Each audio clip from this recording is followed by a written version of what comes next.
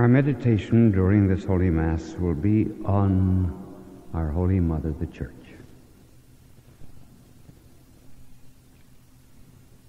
It would almost seem as if the Church today were the same as the Church in the wilderness. First of all, there is a kind of a de-Eucharistization going on, as in those days when the people said, "Give us meat, we are tired of this manna." Secondly, rebellion against authority.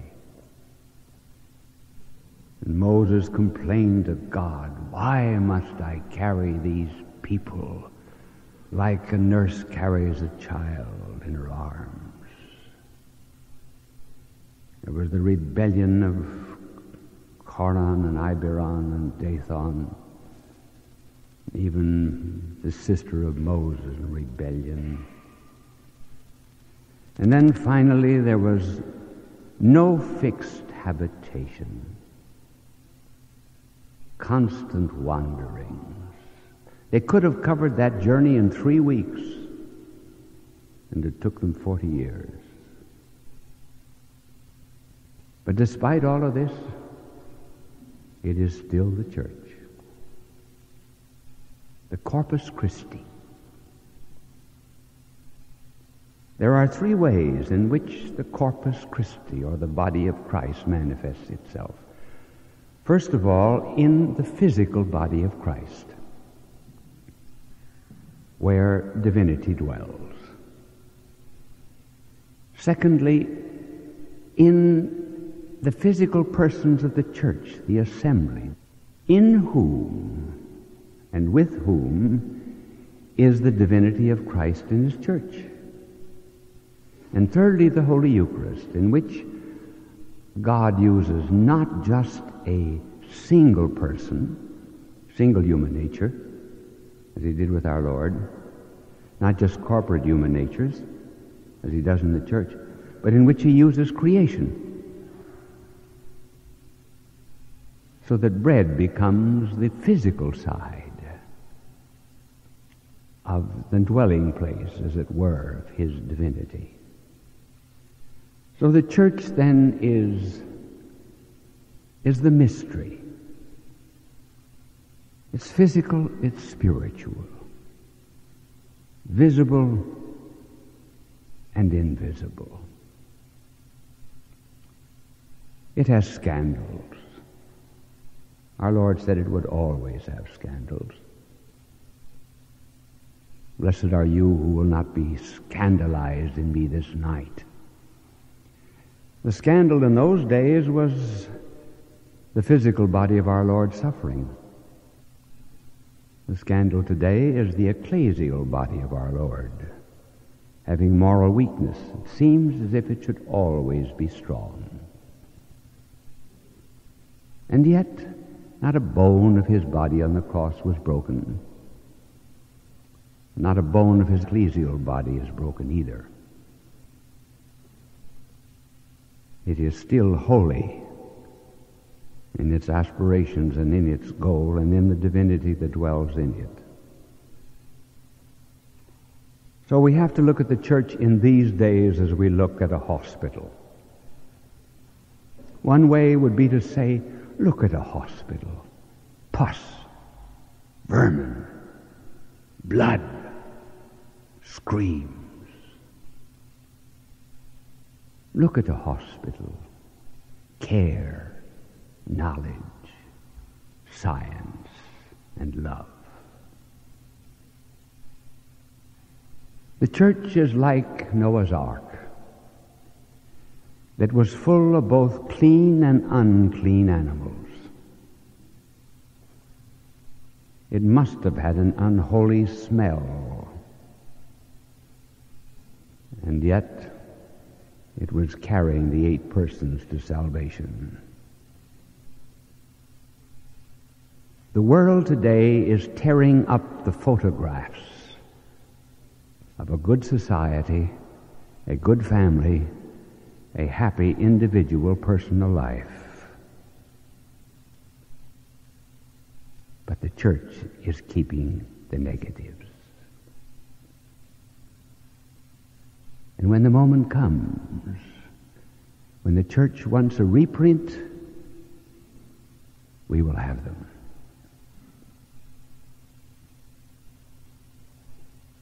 And the church has its head, its visible head as well as its invisible head.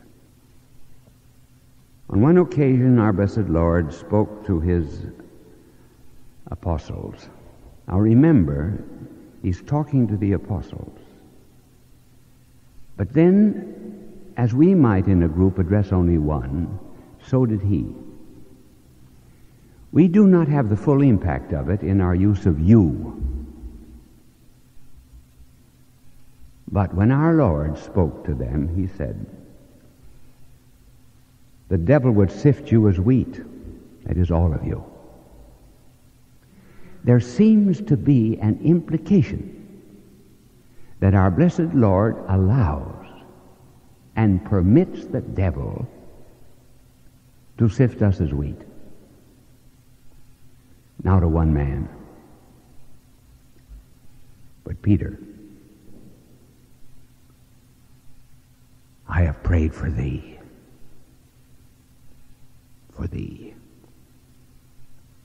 that thy faith fail not.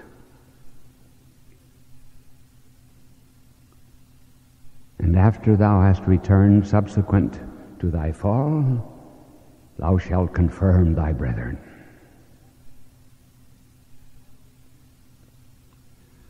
How do I, as a bishop, how do you as priests, how did the apostles share in the prayer of Christ? Notice that Christ, in relationship to the demon, spoke only to Peter. Let us keep that in mind.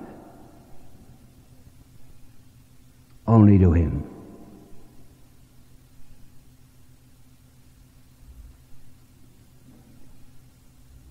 In the conflict with evil, the conflict with error, we are protected from evil only when we are united with Peter.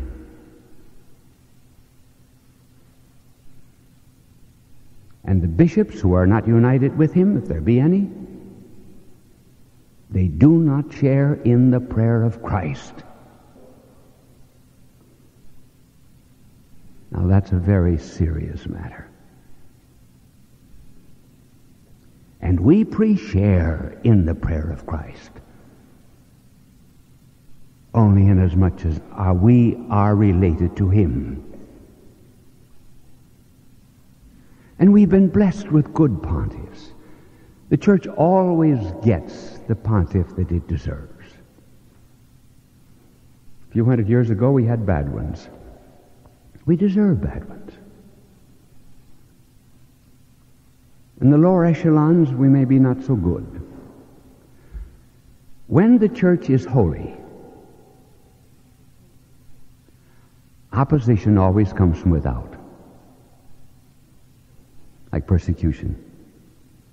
When the church is unholy, it comes from within.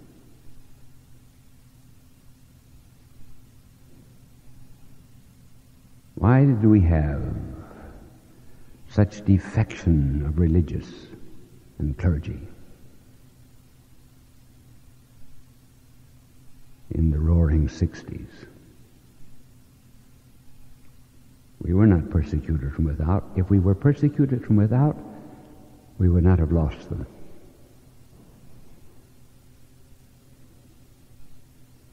There are 5 dioceses behind the Iron Curtain that have not lost a single priest in 20 years. So when we're unholy, that's what happens to us.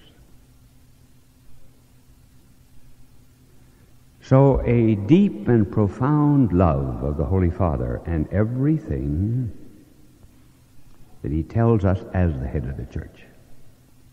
We need not say, well, there was no infallible declaration before 1870. That has nothing to do with it. The church only defines something when it's attacked. Infallibility existed long before that.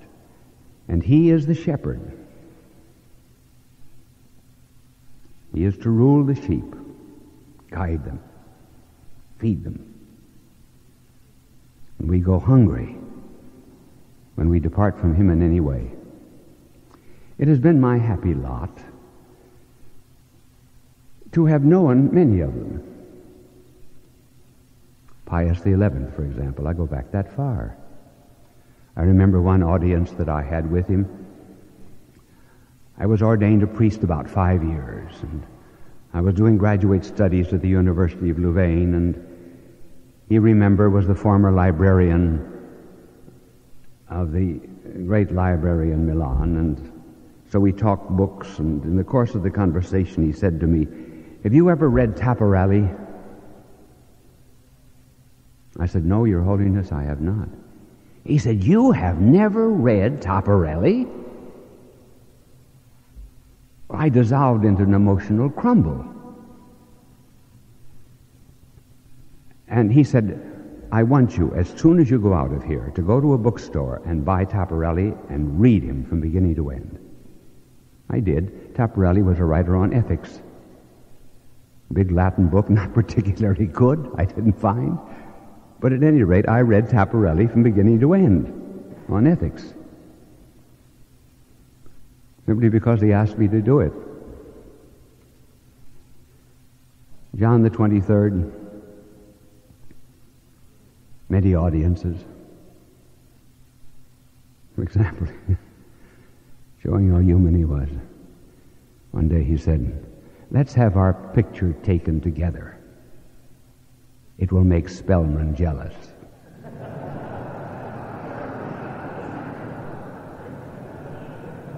How did he know?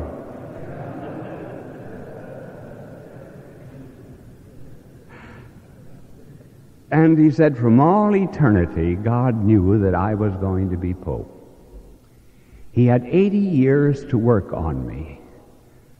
Wouldn't you think that during all of that time he would have made me more photogenic than I am at the present time? And then on another occasion, he said, "Sit down, I want to tell you something. I want to tell you about the last conclave and how I was elected. I want to tell you about the ballots, how they changed, who was on the first ballot, who was on the second." And he went on into a description of all of the voting, how it began to narrow, which votes changed and so forth, and how he finally emerged as pontiff. Well, I tell you, that was an absorbing conversation for about 35 minutes or more. And when I finished, he said, "Now I impose silence on you for life in the name of the Father and of the Son and of the Holy Spirit." Pius XII, I have seen him break out into an ecstasy of prayer, just spontaneously. And for 3 or 4 minutes he just spoke to God. And he said, "You have suffered much. And this was not an infallible decision," but he did add, "You are going to have a very high place in heaven." And on and on. And Paul VI, many audiences with him. And when I reached the age of 75, a few days ago, no, it was not. It was 7 years ago. When I reached the age of 75, I knew that I should offer my resignation, and so I went to the Holy Father prepared to offer my resignation. And when I went in, I said, "Your Holiness, I came to submit my resignation as a bishop at the age of 75. He paid no attention to me. He went on talking about something else. 10 minutes passed. I said, "Your Holiness, I came to submit my resignation. Would Your Holiness accept it? He paid no attention. That was 20 minutes gone. I knew the audience would not last for an eternity. And after 10 minutes, at the end of 30, I said, Your Holiness, would you be gracious enough to accept my resignation at the age of 75? He said nothing. So I knew I had only a few minutes more left, and finally, 5 minutes later, I pressed him and said, Your Holiness, you have not answered my question. Do you wish to accept my resignation at the age of 75? He said, when would you like to resign? I said, on the anniversary of my ordination. And he wrote down the date and then put a question mark after it. I said, why did you put a question mark? Well, he said, it may not be exactly on that date, but it will be around it. And so it was around it. So our pontiffs they're the vicars of Christ. Going into an audience once of Pope Pius XII, I was waiting outside, and I was troubled in spirit. I was saying to myself, the good Lord has given me many more opportunities than He's given to other priests, and education and opportunities for apostolate, and how little really I have done with them. And I was disconsolate. And then when I went in and saw His Holiness, Pope Paul XII, I said to him, Your Holiness, I have just discovered how easy judgment is going to be. He said, tell me, I would like to know. I said, well, I was just saying to myself how much I failed, how little I have loved the church, really. Then I come in here, and I find the church personalized. You are the church.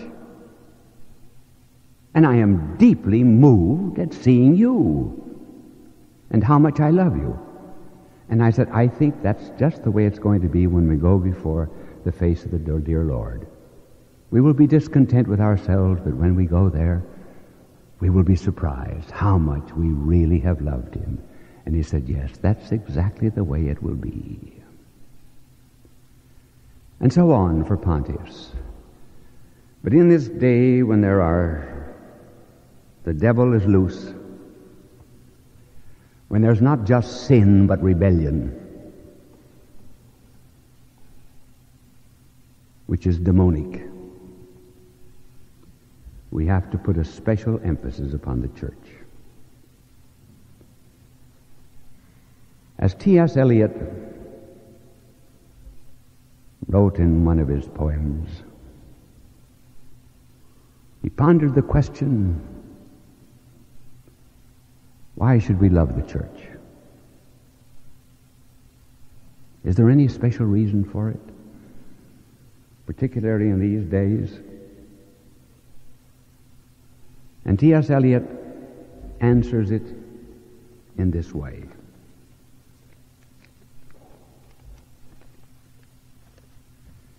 This I read, obviously. Why should men love the church? Why should they love her laws? She tells them of life and death and of all they should forget. She is tender when they would be hard, and hard when they would be soft.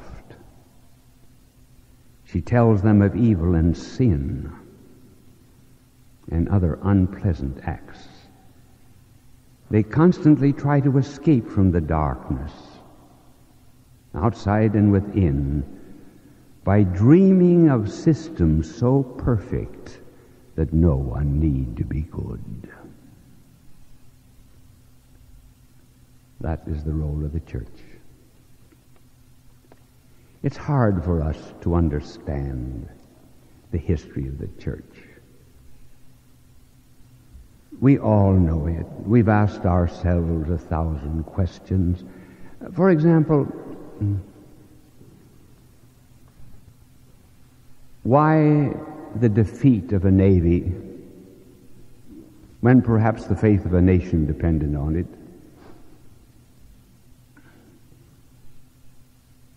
Why should the faith in China be snuffed out? Why should we have had in the last 50 years more martyrs than the church had in the first 300? Why was there such a persecution and persecutions in Ireland, where there was obedience and loyalty to the Holy See? And contemporary history puzzles us. It puzzled John. But the whole history of the world was summed up in that scroll of which John wrote in the book of Revelations. Who can open that book with the 7 seals? We would know the answer to every detail of human history.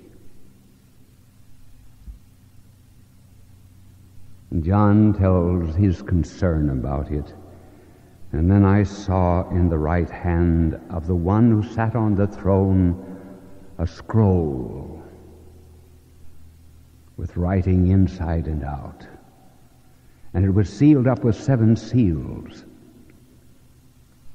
And I, the angel, proclaiming in a loud voice, "Who is worthy to open the scroll and to break its seal?" Yes, who can open it? Who can understand history?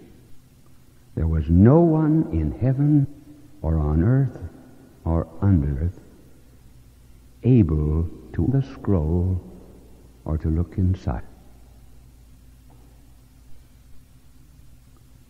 I was in tears because no one was found worthy to open the book and look inside.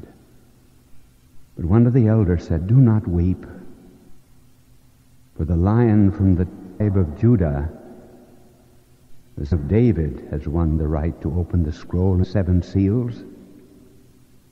Notice here's the Old Testament. The Lion of Judah, the 7 seals. Now we come to the New Testament. And then I saw standing in the very middle of the throne, inside the circle of living creatures and the circle of elders, a lamb.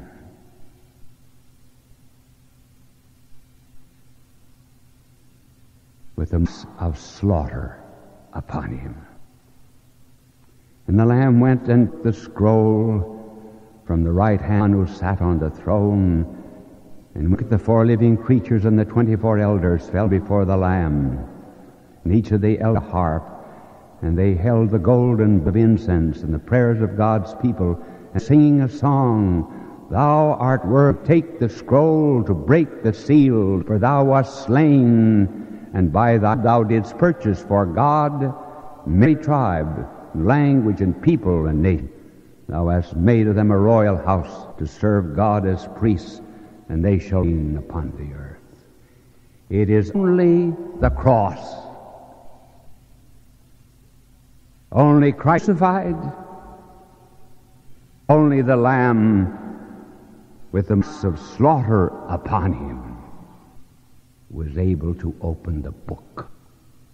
The understanding of history is at the cross, and that's why we have repeated what the Vatican Council has told us, that the whole spiritual life of the church is summed up in the Eucharist, in the sacrifice of lament. It's summed up in the Lamb of God. We will have to wait for the reading scroll, but in the meantime, heaven is receptive to what happens on earth. Heaven is responsive certainly to what is happening to in each of the Western world and all over the world, as a matter of when, for example, St. Paul began to persecute the church of Damascus, as the church in Warsaw might be persecuted today, the heavens were opened, And the Lamb spoke, "Why are you persecuting me?" Not in the tense, but present. And Christ standing at the right hand of the Father. We say in the Creed, it's at the right hand of the Father. When the church is persecuted, Christ stands at the right hand of the Father. And for the sake of the church in the eastern part of the world, Asia, standing. See how responsive heaven is to what happens to the church. When Stephen was stoned, he too saw the heavens open and repeated the first word, cross. Stephen saw God standing, Christ stand at the right hand of the Father. Times, who is it that ever started the idea of kinds of churches? Well, Tertullian did. He said there's the institutional and Catholic. You can't have a body without a soul. You can't have a soul without a body.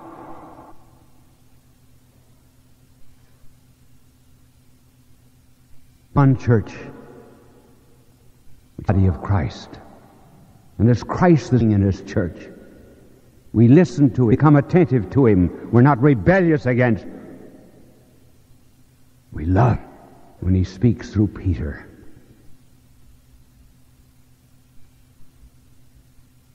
As Chesterton said, or rather we want a that is right when the world is wrong. Not so much right when the world is right. When the world is wrong, we have a guide. And what a creation. Every one of you priests should subscribe to the English edition of the Observatory Romano. There you'll find sound theology, sound doctrine, the teaching of the ecclesial body of Christ. You'll keep up the spirit of it, and you'll be able to answer the innovators who are trying to protect a life that is very spiritual. So love the church. Love it as a mother. Because the Blessed Mother is the symbol of it. And the love of the two merge into one another. Remember, it described a herd of children living on an island in the sea. And he said one day, and there were reefs came to that island, and they saw great walls built all around that island. And they said to them, "Who put up those walls? Tear them down." And they tore them down. No limitations, freedom, they had their own thing. Now, if you go back, you'll find all the children huddled in the center of the island, afraid to play, afraid to sing, afraid to dance, afraid of falling in sea.